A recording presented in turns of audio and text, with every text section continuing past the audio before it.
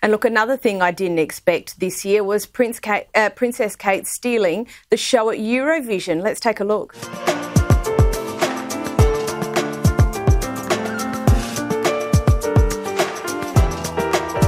Tell us about her performance, Russell.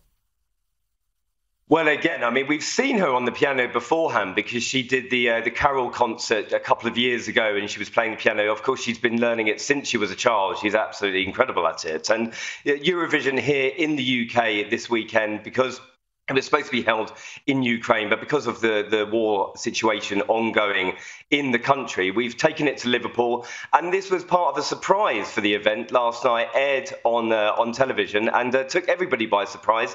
And as you say, completely stole the show.